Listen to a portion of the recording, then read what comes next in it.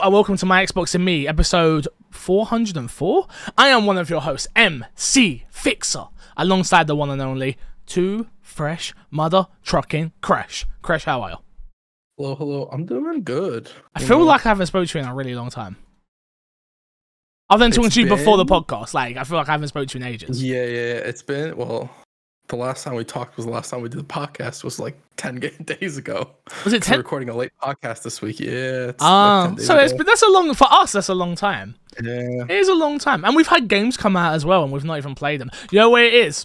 We were meant to play Minecraft Legends, and then I didn't get back to you, and then blah blah blah blah, and then I meant to have spoken to you, but I haven't. That's why. It's okay. Makes There's Dead Island 2. Have you played it yet? We'll talk about it. We'll get there, Chris. Don't jump the gun. Don't jump the gun. This is My Xbox and Me, our weekly Xbox podcast right here on youtube.com/myxboxandme and all podcast services. If you want the show early, head over to patreon.com/mcfixer. Support the show financially. We would appreciate it. You ain't got no dollars, no big deal. We accept pounds too. If not, go subscribe to the YouTube channel, youtube.com/myxboxandme. Go give us a good review on any podcast service. We prefer Apple and Spotify, but we'll take it anywhere we can get it. Shout out our Patreon producer, Erin God, and topic of the show this week, Crash. Big one. I saw the internet. The internet was in an interesting place. I saw a lot of articles come out about this. I saw a lot of chitter-chatter out there. So I thought we would tackle it on topic of the show this week. Hi-Fi Rush reportedly failed to meet sales expectations. Microsoft unhappy with the state of Xbox. This comes from a Jeff Grubb. Was this a podcast or was this an article? I'm not sure. Let's read and we'll find out, shall we? Speaking during the latest episode of Game Mess Decides, Jeff Grubb, who is known for his game industry insight, revealed that Hi-Fi Rush couldn't meet sales expectations and that Microsoft is unhappy with the Grubb. The Grubb state that Hi-Fi Rush failed to make money it needed to make, despite getting positive reviews and being relatively low price. I just want to point out that's what it says. Was not fixed. That's just that's what it says. That's what it says. That's what it says. Whatever the article. I read what is put in front of me, just like what's his name? What's his name? The dude from that film, the Anchorman. What's his name? I got no clue. You never seen Anchorman? I watched Anchorman, like half of one Anchorman. What's his name? I don't like Anchorman. I know. God damn it, I can't think of his name. I'm like that guy. You put it in front of me, that's what I'm reading. Simple as, alright? Anyway, based on what he's heard, there appears to be a certain sales expectations for games despite them being on Game Pass. He added that the company may have expected bigger titles like Halo Infinite to become a source of major microtransaction revenue, and since that hasn't happened thus far, smaller releases like Hi-Fi Rush are being burdened by lofty sales expectations. There was an update to this that was added from the Vice President of Games Marketing at Xbox, Aaron Greenberg, and he has clarified that Hi-Fi Rush is a breakout hit for the publisher and its players in all key measurements and expectations. According to him, the company couldn't be happier with the team at Tango Gameworks delivered with the surprise release. So obviously twofold here. Obviously, I like Jeff Grubb a lot. I think he has great insight on what he says, and he's usually on the money with when he speaks. It's usually on the money. You don't really hear him coming out with a bunch of ludicrous statements and them not being true. So I'm gonna run with. I love Aaron Greenberg. You all know that. I'm gonna run with Aaron Greenberg is doing his job as Vice President of Games Marketing and saying. Hey, no, it was a breakout hit, guys. We're very happy. It did what it needed to, blah, blah, blah, blah, blah. Defending, obviously, Tango, number one. But I believe Jeff Grubb, and I believe that Xbox are upset. I think there's a lot of different levels to it. I think, for sure, both of them could actually be telling the truth. Yeah. I think, because I'm pretty sure Xbox can be upset.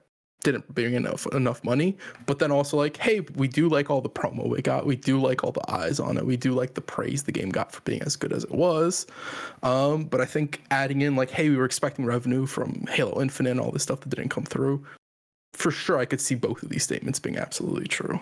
I think it's an interesting discussion, and we should have around Xbox and sales expectations.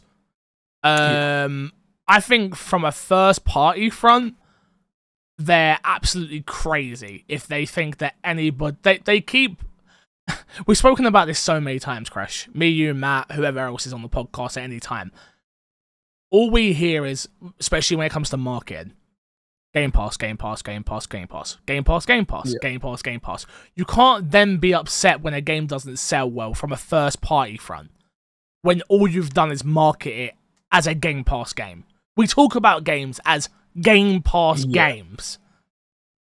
Yeah, especially when all their marketing is Game Pass. It's literally Game Pass. They don't really market games. I can't think of the last time. I guess with Redfall is like they've been doing some marketing outside of Game Pass stuff. But normally, all they generally do is Game Pass marketing. Even when you look at High on Life, High on Life was constantly attached to Game Pass. It was never just a High on Life marketing campaign. Yep.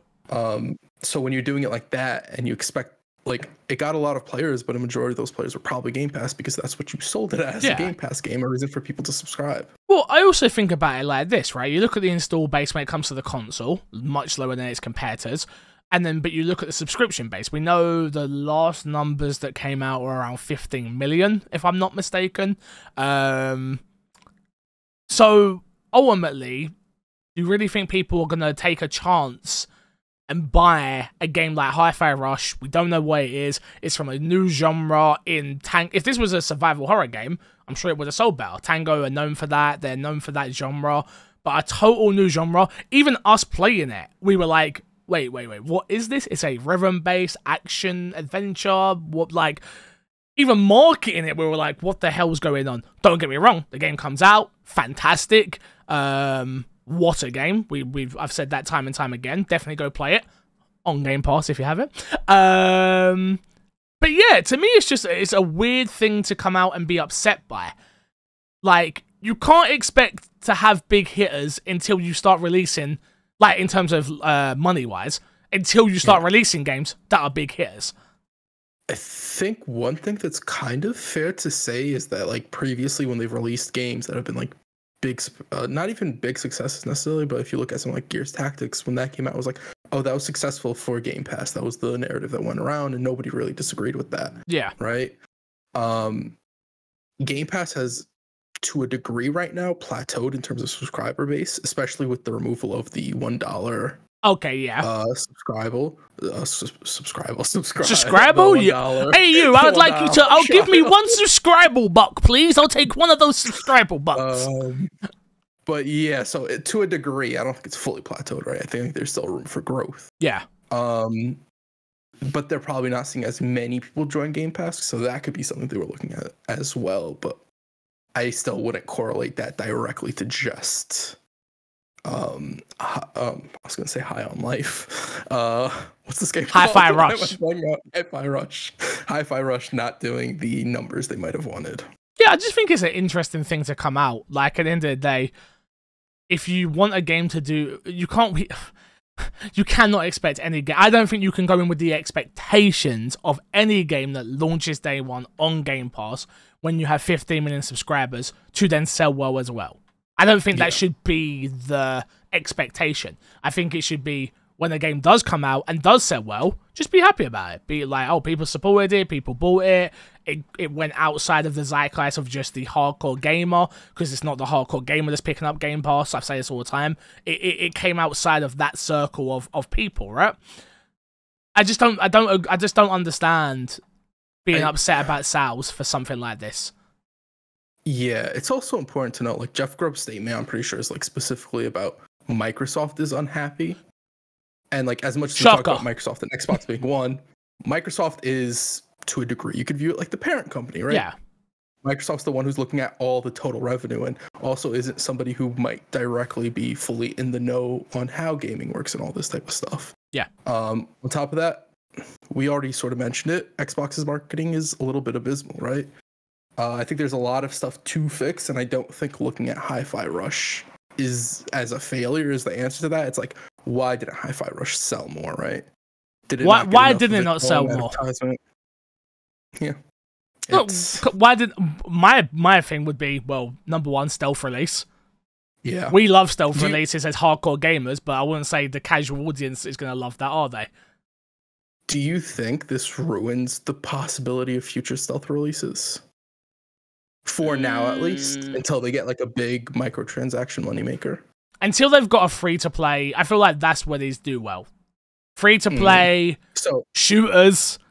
Like, to be honest with you, I know we'll talk about in a little bit, XDefiant, about what's been in my box, because I've been playing that. The fact that they didn't just stealth drop that, I think it would have done so much. I feel like they're going to lose so much energy once. The beta is so hot right now that it should just be, and the game's out. And we'll keep fixing it. Unless it gets better.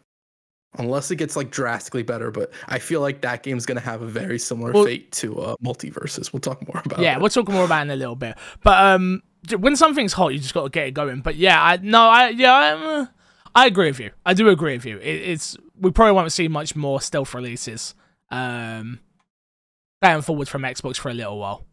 Which, to be fair, we also, I think last time we talked about it, we were like, they don't really need to do that all the time. You kind of ruin the mystique of a stealth release if you keep doing that. Yeah. So I think that's kind of both a gift and a curse that this happened, right? Yeah, 100%. I hope at the end of the year, in Game of the Year talk and things like that, I hope that then helps drive more people to play the game. Couldn't give a crap if it sells. Just more people to play the game. And I hope that Xbox can understand that they have a critical hit on their hands that Xbox haven't had for an extremely long time outside of a Forza or a Flight Simulator or these very niche... I'm not saying Forza's not niche, but like those are very specific genre of games, right? Action adventures, I can't name the last good Xbox action adventure.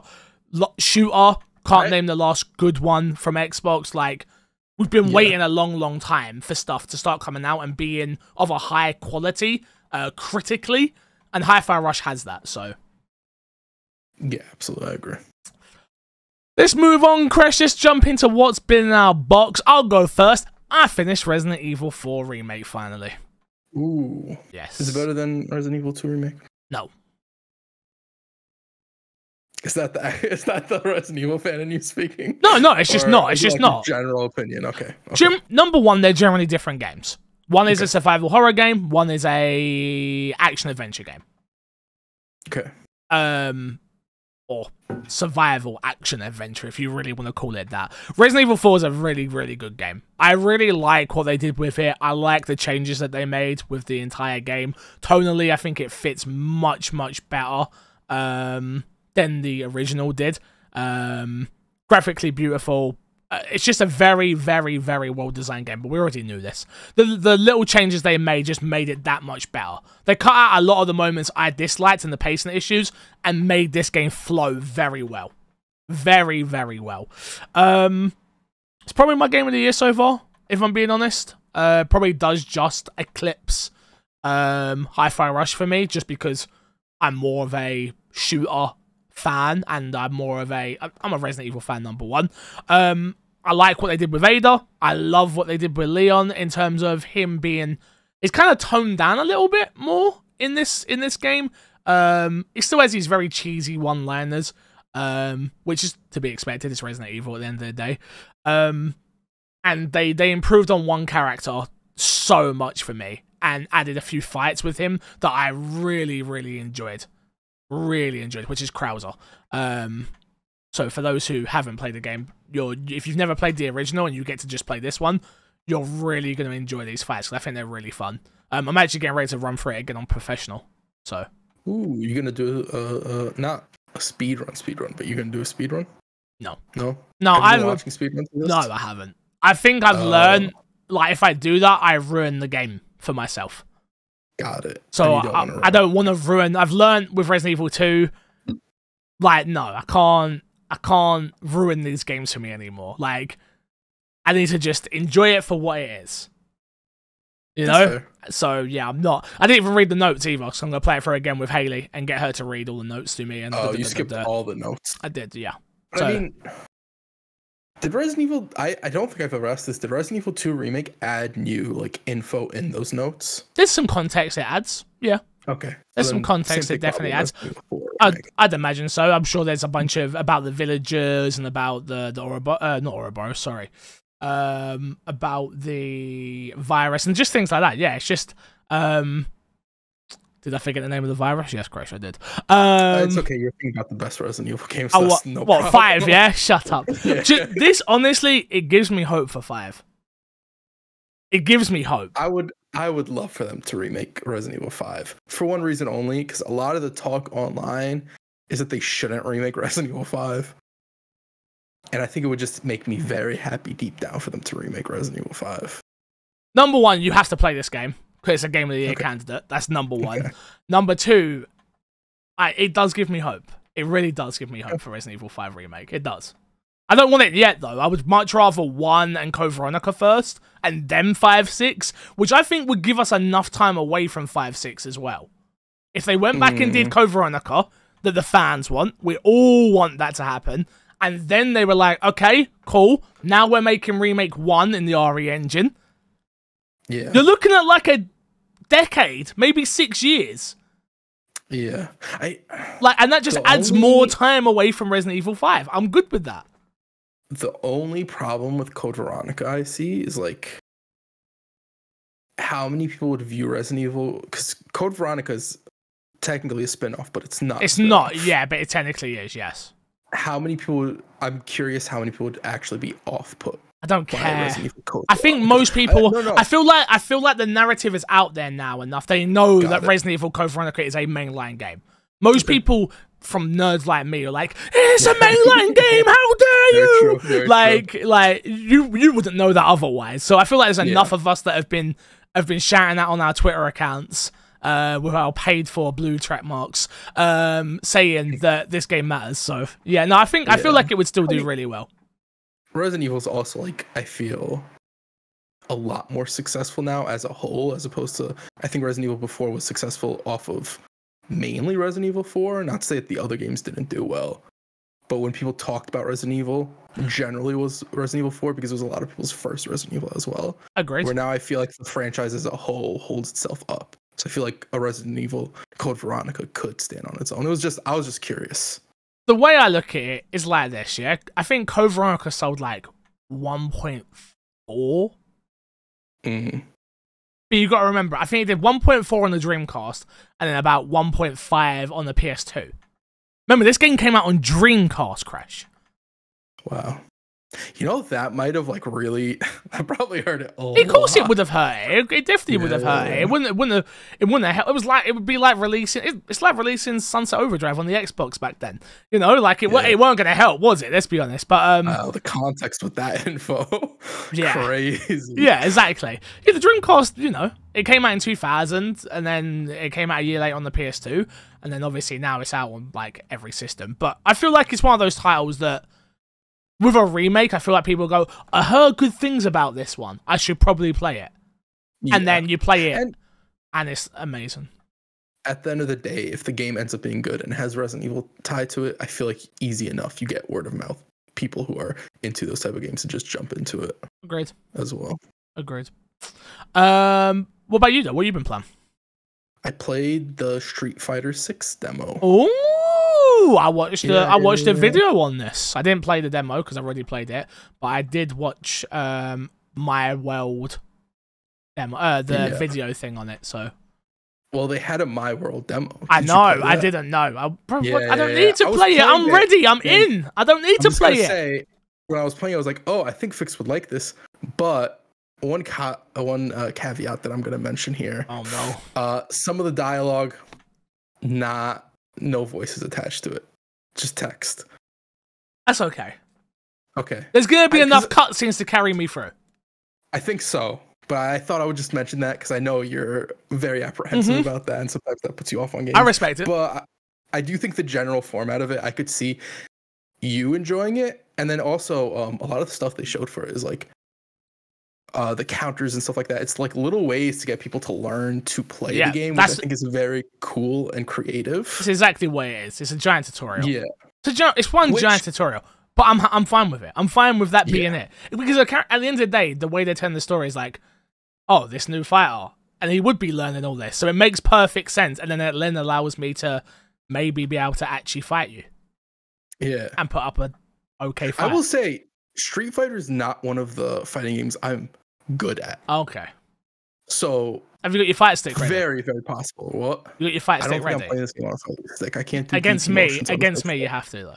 Because I'm that Whenever I good. play, you have to do a fight I'm stick. that good. You have So, to. I'm just generally gonna, but I would be better on a controller than a fight stick. Exactly. That's why you have to use your fight stick. Yeah, you're that good. Got it. That makes sense. That makes sense. I've never heard that good used in the term of like the negative. I'm that good. Oh yeah, I'm turning that around. You know, I'm down. I'm down with the kids nowadays, Chris. I'm down with the kids. What do you think of the game, ultimately? I liked it. They only had two characters, Ryu the- and Ryu and oh man, Luke. Luke. That's it. Luke. Yeah.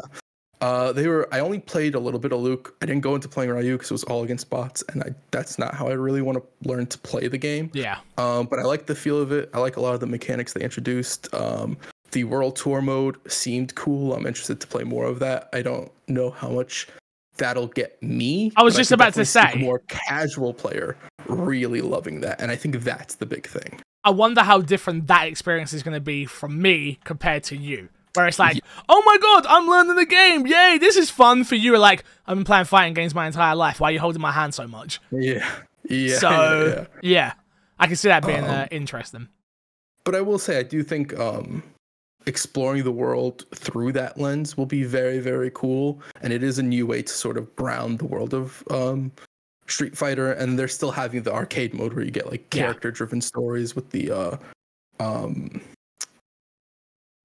art, I guess. I forget. I'm thinking of a specific word and I can't put my mind to it. But you do get the more traditional I was gonna say Resident Evil. I'm all over the place today. The more traditional Street Fighter story in this as well. Also, speaking of Resident Evil, kudos to Capcom this year, because I do think that they're gonna have a very strong year off of the back of these two games. Resident Evil 4, Resident Evil, Street Fighter 6. Are they dropping anything else this year? There's probably a Monster Hunter coming somewhere, isn't there? Oh, is the Primal game? Oh, them? yeah. I've actually heard very positive things about that game. Like, people who played it really enjoyed it. Sure. So I am curious to see how well that game does as well. Sure. It's not So Dino maybe Crisis. they Who have. cares? It's better than Dino Crisis. You're correct.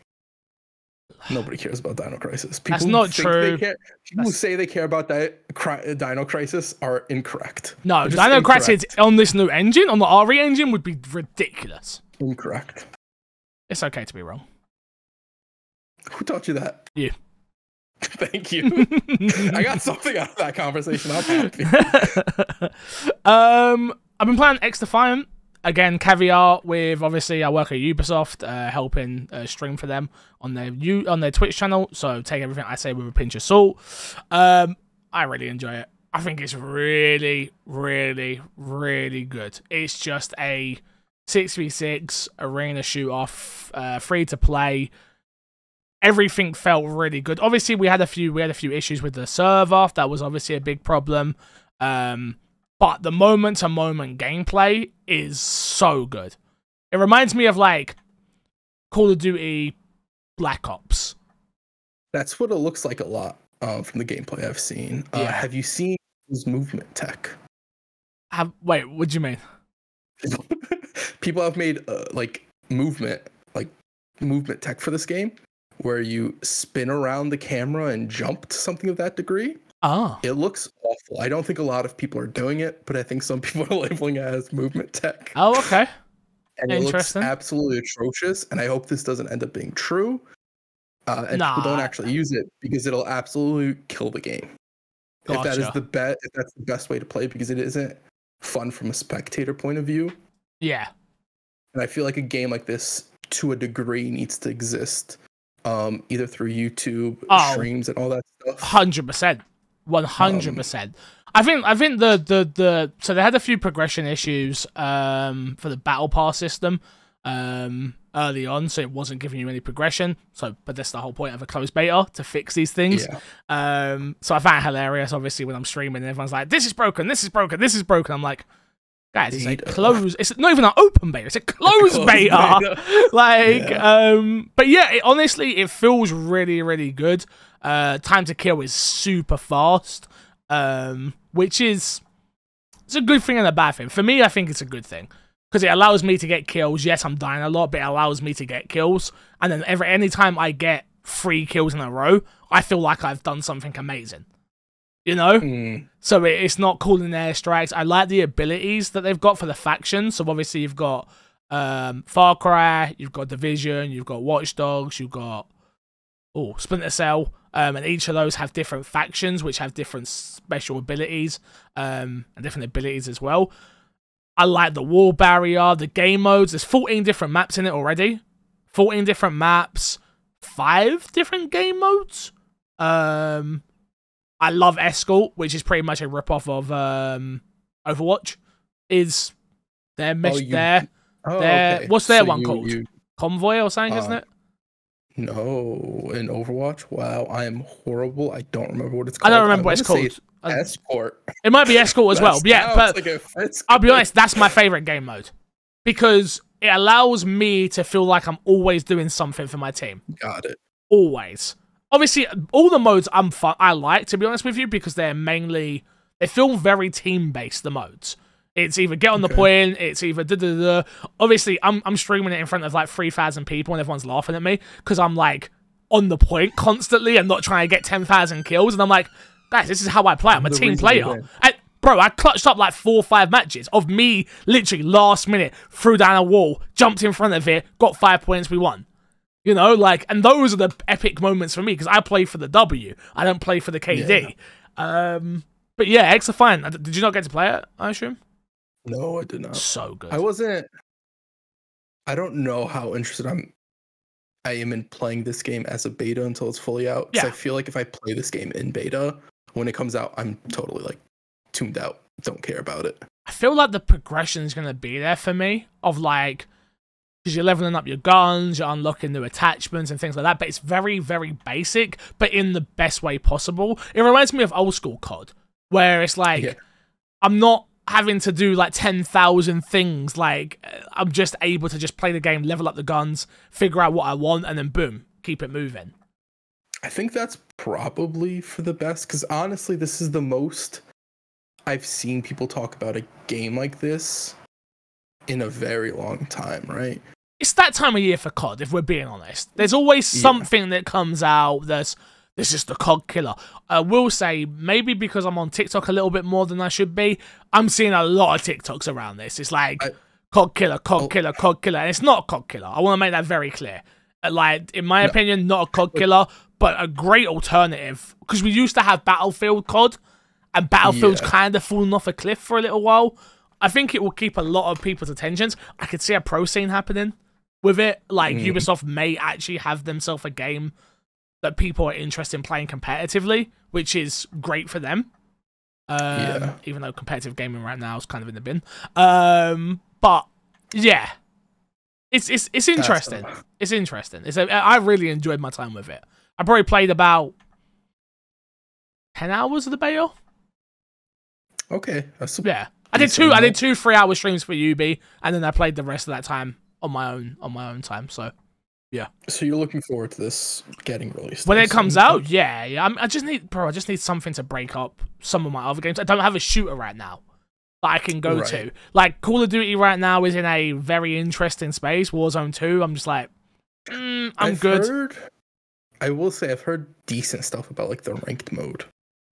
Yeah, but it's just so hard. Very true. That's the good thing about this game as well. But is this game gonna have a ranked mode on release? I'm not like, bro. I ain't saying nothing. I don't know. Fuck knows. I don't know. So yeah, I think there is a rank mode. I think there is a rank mode, but I don't know. I don't know anything. So again, I say the same thing I tell people in chat, Crash. They don't tell me nothing. They don't tell me nothing. I wasn't asking you to reveal anything. No, I know. I don't know. Because I'm curious after the honeymoon phase with that game, when everybody's going to be on it and people start dropping off, how the difficulty starts spiking for the less skilled players in that game. Agree. Because I think that's how we'll see how long people will actually stay once the first wave of people drop, how long it takes that second wave to drop, or if they stick with the game. Why was Warzone so good during COVID, Crash? Because people needed a game to play. Not even just that. There were so many people playing it that the skill base was up, down, up, down. One match you were playing against bots, next match you're playing against fucking pros. Like, that was the fun of it as well. It was like early Fortnite. Yeah. Early Fortnite, when people didn't know what they were doing, was incredibly fun until people learned how to build. And it's like, I can't build for jack shit. So I'll get up to like the top 10 teams, and then I'm up against 9 teams that can build, and I'm just screwed, right? Yeah. So it is kind of like that. But I think it being a fast-paced game, you not doing as well won't be as impactful because you get back into the action super fast. Yeah. So I do think that you can have a larger skill gap in a game like this. Honestly, I know we shouldn't say this. I'd love a battle royale in this. It won't happen, but I don't think it should happen either, by the way, but I would love it. Gotcha. Yeah, because I just want to jump into a new BR. I haven't played a BR in a while now, where I'm like in from the jump, you know, I'm waiting for something new. And the movement isn't slidey, and it isn't. I think it would be cool, but especially with the abilities as well, if they could work a way out of doing that stuff as well, could be a lot of fun. A lot of fun. Don't think they'll do it. Don't think they should do it technically, but I would like it. I'll be honest. I think BRs are over with for the time being if you're not an established BR. Yeah. I think there'll come a time once BR is a little bit out of the limelight, a new BR will come out, and people will be like, oh wow, this is really cool, I want to play this, and they'll get buzz again. But I think for the time being, sort of like how the traditional multiplayer experience that we would view sort of went away for a while, I think that's happening with the BRs as well. Yeah, I got you. What else have I played? A little game called Dead Island 2. But I haven't played it, sorry. No, I do have it. I planned on playing it, but I got sidetracked with GTA Roleplay.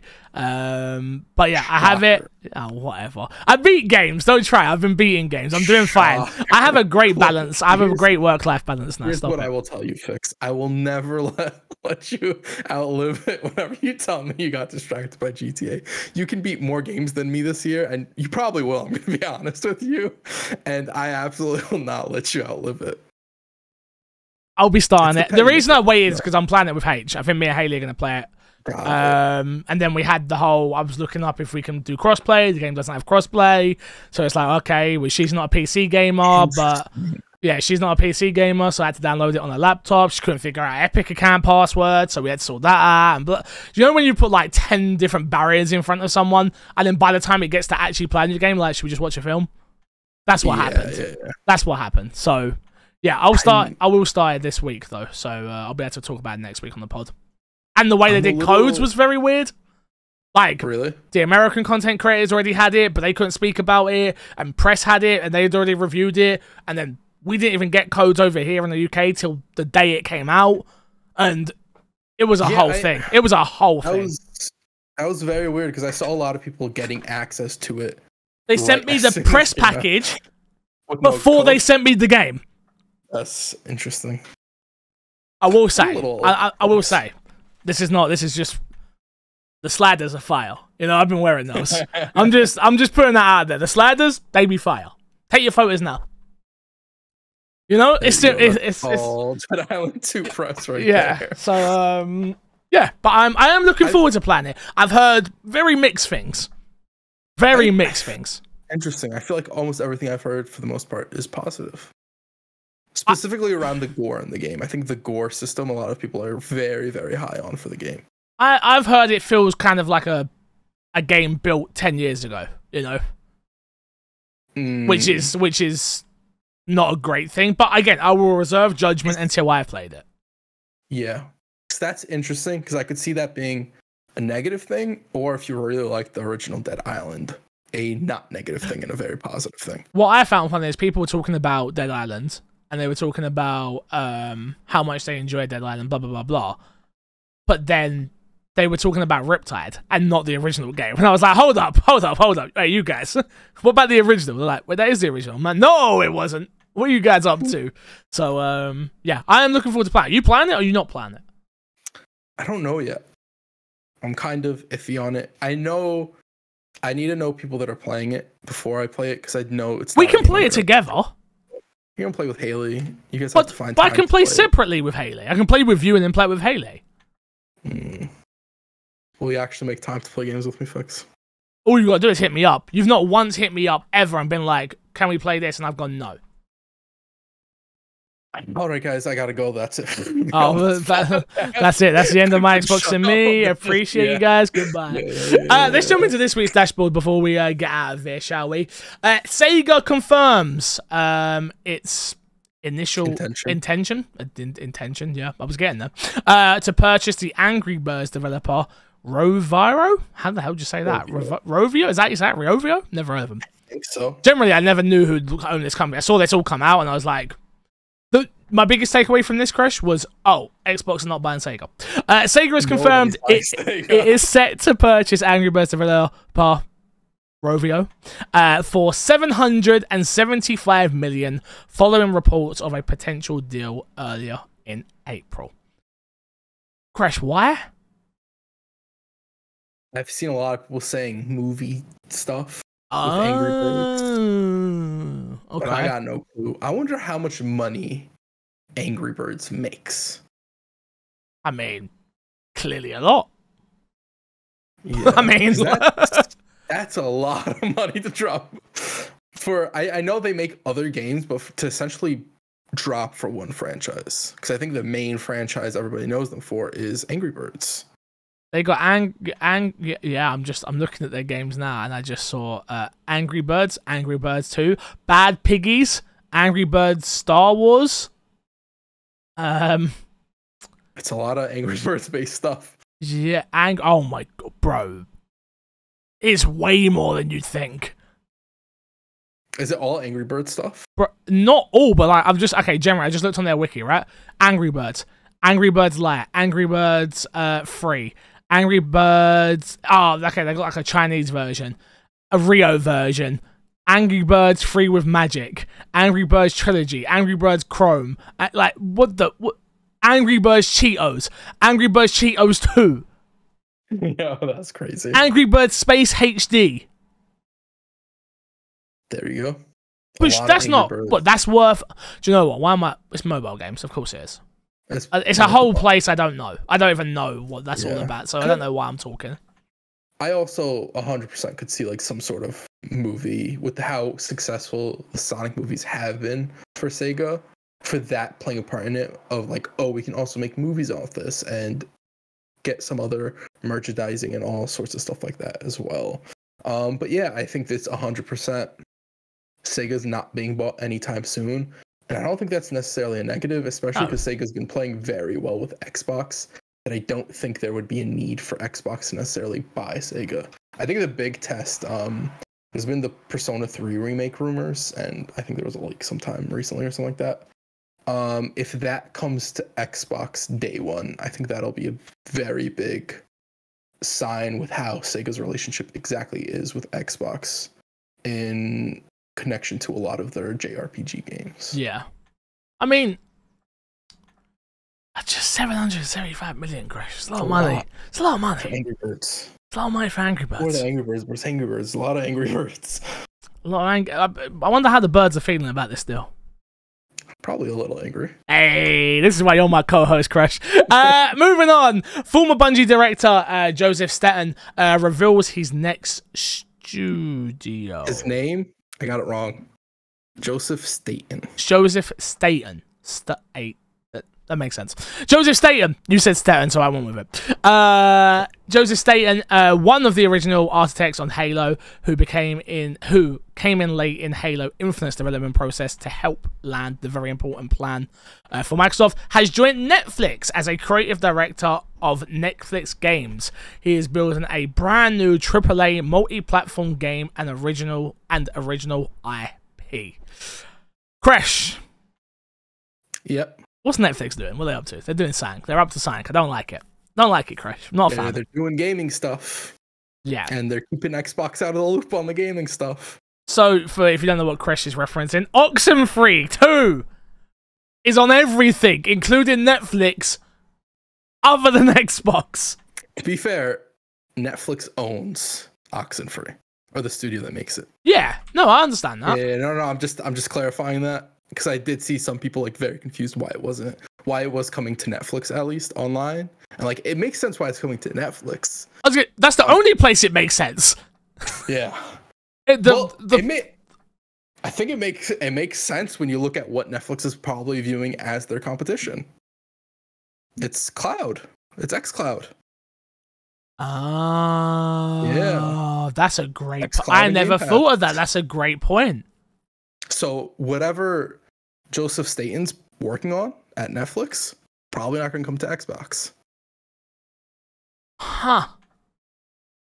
And if PlayStation gets into streaming, I'd assume you stop seeing stuff over on PlayStation as well.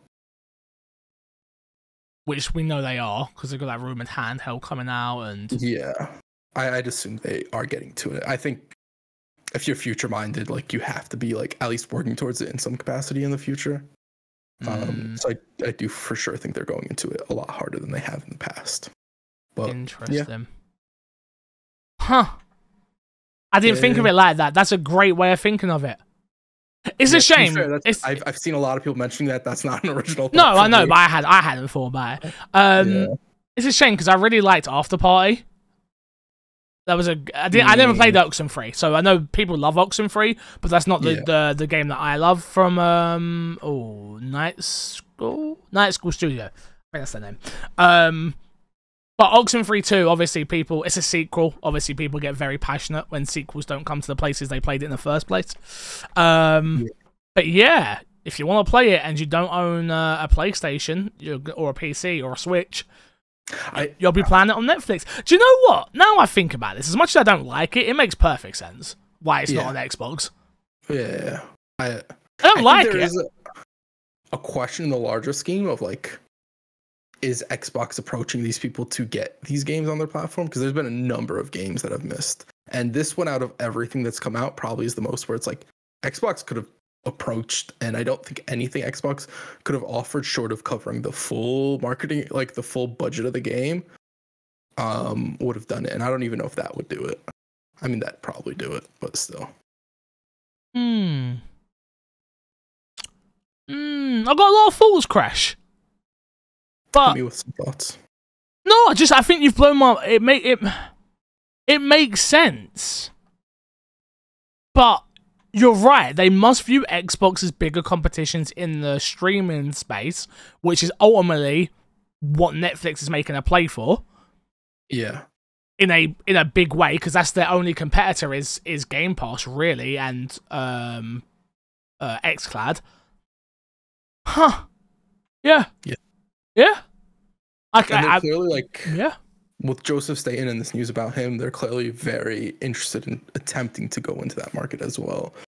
So I don't think this is a move of sort of like Sony paying or anything like that people constantly talk about. I think this is very much so 100% a Netflix centered move. Yeah. Best way to bolster their audience and get people to play. It meant to be fair, from a business perspective, it makes perfect sense. Take a franchise that people love. I think it would make more sense if it wasn't coming to PlayStation. I think this argument would make more sense that I'm about to say. Take a franchise that people love, put the sequel on a platform that doesn't have a player base yet and they're building, and funnel all those people into Netflix. Yeah. Well, yeah. It's available on PlayStation. I wonder how it'll be available on a larger scale, and if you can still play it. Like, it's not officially releasing on Xbox, but I wonder if they have plans to make it so you can stream games through the Netflix app, and if Xbox would ever allow that on an Xbox platform. Oh, interesting. So the Netflix app on Xbox, you hit the game tab, and then you play the game via your Xbox on Netflix. It's free there. But you can't like get it in a traditional sense on Xbox, so it's not releasing on Xbox, right? Huh. I think that gets into like a really messy territory. Super messy, but I like it. Be okay with it. I like it. You think Netflix could force Xbox's hand by saying like, okay, you don't want it like that? cool. There's no more Netflix app on Xbox at all. I think once upon a time they're mad. Now we've all got smart TVs. No one cares. Yeah. Once upon a time, you used to go on your Xbox to watch TV. Like, just like back in the day, you bought a PS2 to use the DVD player. Now, it's built into your TV. Most people either have a smart TV or have an Amazon Fire Stick or something like that. Yeah. Even when I go into my friends list, you used to back in the day on the 360, oh my god. Like, no wonder why the Xbox One turned out where it was, but it was like, Netflix. Yeah. That's all it was. So, mad. Moving on, though, speaking of changes coming to the Xbox, thanks to Twitter, changes, you can say goodbye to the Xbox DVR feature. Recently, Twitter started charging a starting fee of $42,000 for companies to access the API features. As such, you've got a lot of companies that have pulled out, Microsoft being one of them. They've pulled it out from the Windows 11 and obviously consoles directly. Twitter's in the bin right now, bro. I know I'm paying my schmuck $8 a month for my Twitter Blue because I'm a schmuck, but Twitter's in the bin right now, bro. Do you know what? I saw the perfect example of it. We're talking about LeBron James not paying for the Twitter Blue, right? Yeah. And they said it like this. Imagine asking LeBron James to use your platform for free and then expecting him to pay $8. And then I apply that to everybody and I go, huh. You're so right. All of these huge influencers with huge audiences that create so much traffic for your website, and you just go, nah, you're going to pay us. Yeah. Crazy. Yeah, but it's all in the name of free speech. I have seen people clanning people for paying for Twitter Blue. Those people can suck my dick, if I'm being honest. You know? I feel personally attacked. So, that's how I feel. You're one of those people, right? I don't attack anybody, but I'm not mad at anybody attacking anybody. So American of you. How's that so American? Nah, I'm fucking around. But I'm not doing it as a status symbol. No, I get it. I'm doing it for a number of different reasons. It's not because I need the blue check mark next to my name. I need to be able to edit tweets. I get it. 100%. All your reasoning super valid. You're still paying for Twitter Blue, you know? I'm blocked. I know what you're saying. Look, I'm not mad blocked. at you. I would never tell you not to do it or anything like that, right? I think what you do with your money, your choice, right? It's the same way when I buy skins in games. You look at me and you're like, I look at you like you're crazy. Idiot. Yes, that's true. Exactly. That's true. Exactly. I do. Thing, okay, I respect that. Same exact thing. Okay. But I write mine off on a tax bill. You don't. I could. Technically, yeah. Moving on, Ubisoft Plus is available now on Xbox consoles. Ubisoft Plus is available on all Xbox consoles now. Ubisoft Plus is, this is not, again, I work for Ubisoft, this is not an ad. It grants you access to all Ubisoft titles, including major DLCs and expansions. It launched back in January 2022 on PC. It was announced. Oh, yeah, okay. I don't know when it launched. I think it was January? That it's coming to Xbox in January 2022. I have no clue. I don't remember. Anyway, this is a big deal. I know it doesn't seem like it's a big deal, but for people who enjoy Ubisoft games and not Game Pass as a whole, this is a big deal. Yeah. I mean, even for people who enjoy Game Pass, a game comes out on Ubisoft Plus that you want to play, you get it for a month instead of having to pay the full $60 price or whatever. Yeah. And then that's the problem. Most people are not going to do that. Yeah, but that's how you get people in the door. Yeah. You know, It's always a valid argument because that's what gets people in the door.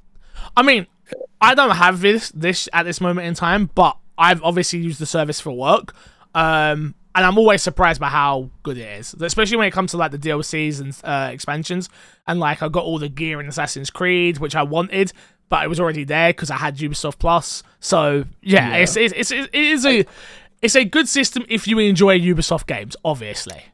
I was gonna say, like, with the amount of content and DLC that Ubisoft generally releases for their game, I could see people having this year round and being very satisfied, especially when you're looking at something like Assassin's Creed Valhalla and all the DLC that's got. Yeah, that got so much I knew support. People who played Odyssey for like a year plus. So to see Valhalla already being a game that was that big, or maybe bigger. I don't remember how big it was on release, but also get all that Bigger. content. Yeah. Like you could have that for like 2 years and still be playing it through Ubisoft Plus, right?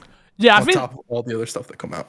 I think the only problem I have with this Ubisoft Plus stuff, again, ultimately, I like the system. I think they've got to start releasing more games if you're really going to get everything out of it, is the one thing I worry about.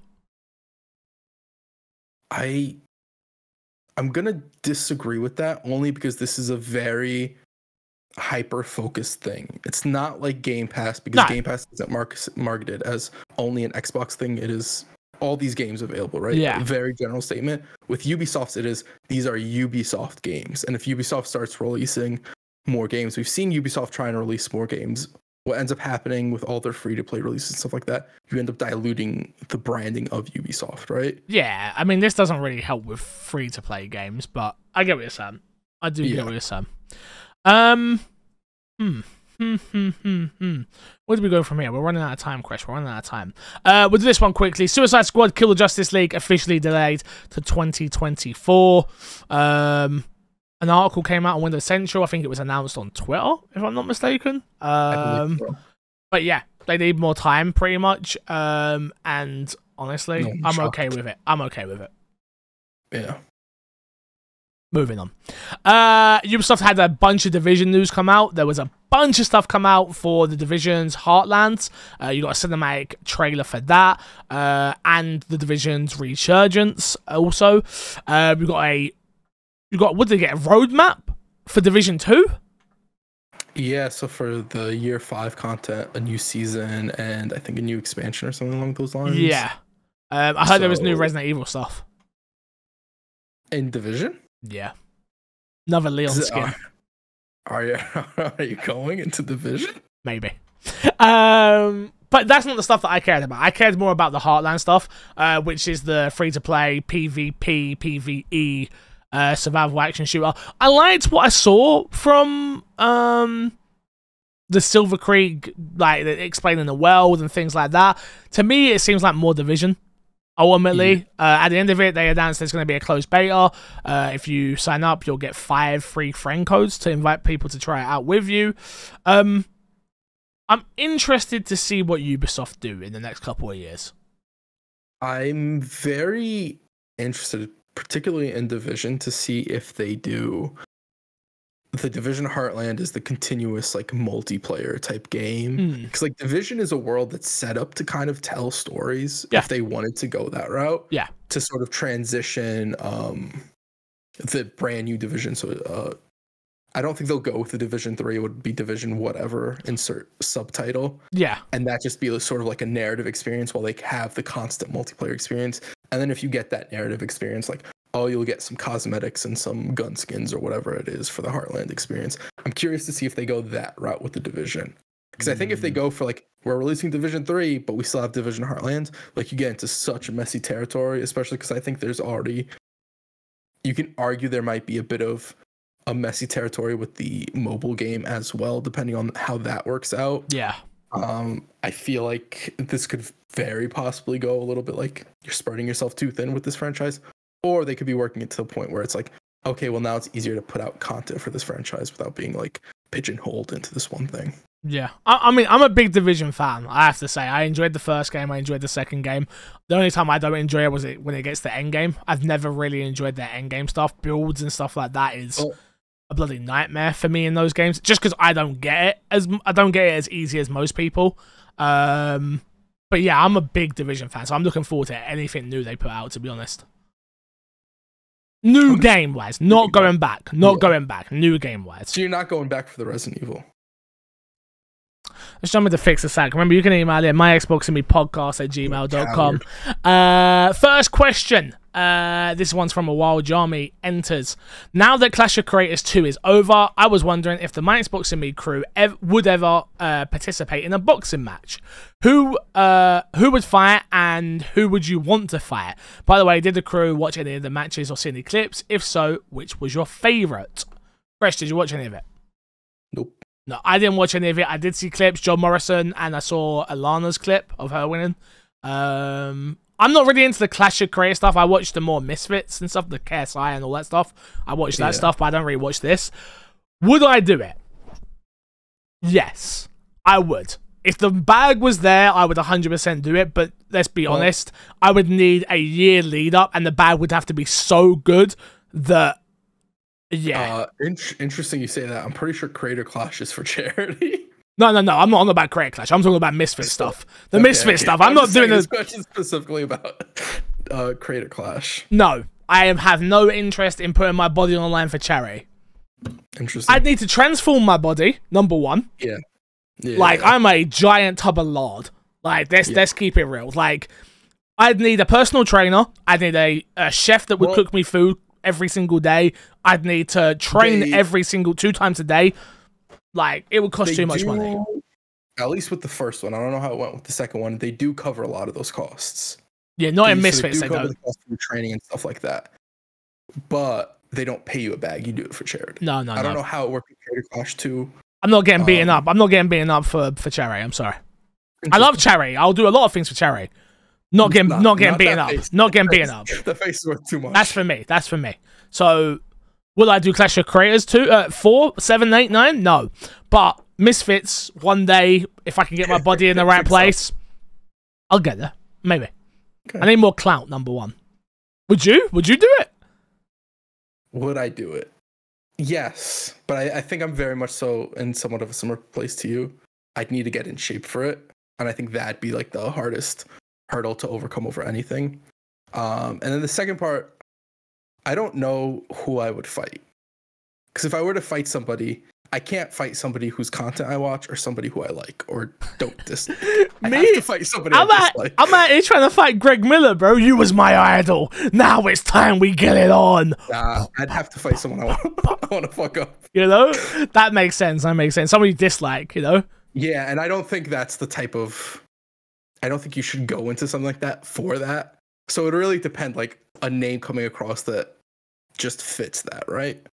Yeah, I got you. So I could see myself doing it, but I also could see myself not doing it for those 2 reasons. Makes sense. Matt wouldn't do it. I'm just confirming it here now. Matt would not do it. There's no way. There's no way. There's no way. Next week. Next up, Ray says, "Oh, we should have said that." Because next week he's gonna be like, "Yeah, of course I would do it." Oh, true. Next up, Ray says, this might have already been covered, but I've been thinking about it a lot.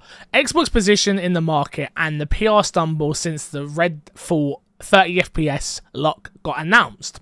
I'm curious what the panel's overall thoughts are on how Xbox is doing this generation. What letter grade would you give them, and what's the one thing you think they could do to improve that grade? Oh, so the Xbox Series generation. Ooh, do we go harsh? I'd give them a C. I think I agree with you. I'd give them a C. I think with Xbox, there's 2 different grades in my mind, right? Absolutely. But we're specifically talking about Xbox Series. I think a C. I think you're talking about Xbox. This generation, he said. Is it this generation? Is it this generation? Yeah, no, I agree with you. I'm just giving. I'm including it all. I'm including it all. Xbox, including Game Pass and everything. I give them a C. But I think if you just grade Game Pass on its own, it gets a much higher grade. Yeah, but that's a service. I'm packaging. I get you. I'm trying to give Xbox some, but I think I'm with you. I think I'm a C, and I think a big part of that is games. Well, I think it's a number of things. I think. Again, I said this on my rant when it comes to Redfall. Do not sell me a system telling me it's the most powerful system on God's given earth and then give me a game that can't run at 60 FPS. I'm sorry. That shouldn't be a thing that happens. Not only that, games, obviously. I've sat on this podcast now I've been doing this literally 8 years now? This episode, 8 years? Or is it in 4 weeks? No, it's 8. So yeah, so 4 weeks. So literally 8 years I've been doing this podcast. And ultimately, it's been the same thing. Oh, when they get games. Xbox, this generation, the Series generation, they launched the system. Didn't have any games. We got a year in. Haven't got any games. We get to where we're at now. still haven't got any games. We've gotten a few here and there. I'm being a little bit hyperbolic, obviously, in what I'm saying, but they still haven't hit us with the big heavy hitters. Halo Infinite comes out. Some people like it, some people don't. Ultimately, it's multiplayer, falls on its face. Yeah. We're in a world right now where Xbox Xbox, the box itself, and Xbox the brand, is in an interesting position. You can give them credit for finally getting some JRPGs on the system. We are only getting old JRPGs in the system. You can give them credit for buying a bunch of studios. We still are yet to see really what those studios can do, because we're only getting Psychonauts 2, a game that was already in development. Redfall, a game that was already in development. Hi-Fi Rush, game that was already in development. We haven't really seen Xbox come out yet. And that's because it's going to take time. Yeah. So I can't blame them for that, but at the end of the day, you're asking me to judge them right now, and it would be a C for me. Yeah, I think I'm with you on basically all of those reasons. Because I don't think Xbox has been as bad as the Xbox One generation. Oh, obviously not. Not even close. Yeah. But Xbox has left a lot to be desired, specifically from fans. Not to say that they've left them not wanting. Like, we talked about Halo Infinite, and Halo Infinite was good. Even the multiplayer for the first week was fun until content wasn't coming out, and they didn't have enough content, right? Yeah. And it's sort of like, that's just sort of the MO with a lot of what Xbox has done. Is like, it's good, but it's not good enough, right? And then when you look at some of like the really big missteps, I think that drags it down a bit.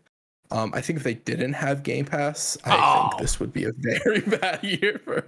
This would be a bad generation. If they didn't have Game Pass, they'd be in big trouble. Yeah, I think. Yeah. I could see by the end of this year to like mid next year, if Starfield pans out and a lot of the other games they have coming out, that C turning very easily to B. Yeah, they're like super far off from improving. We just need to start seeing some of those games come out. 100%. I think that's a big thing. I think also better marketing and better just messaging from Xbox on why they do certain stuff. Because like Redfall being 30 frames per second, all they said was it's 30 frames per second in high fidelity mode or whatever is coming out later. Just being more open with that stuff and not having all the marketing be 60 frames per second content and stuff like that. I think all of that helps improve Xbox's grade as well. Agreed. Absolutely.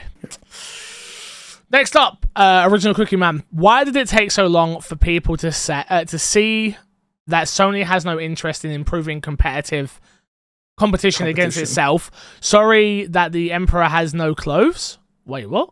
I don't get that reference. When the deal likely goes through, how long do you think until Xbox consumers/subscribers will see the benefit? Instantly. I think they proved that with Bethesda's. Bethesda was started to bring stuff over before the deal was even like full. I think if PlayStation weren't so we'd start heavy on that, I think we would see that already. I think they'll come once this goes through. You'll see the big image, and you'll see Crash Bandicoot, Spyro, this game, that game, this game, this, and Game Pass is just going to get ridiculously big. Yeah. I will say there's a little bit of Original Cookie Man statement that bothers me. And that's the part that Sony has no interest in improving competition against itself. No company has any interest in improving competition against itself. Even Xbox, where you see Xbox being super, put air quotes around it, generous.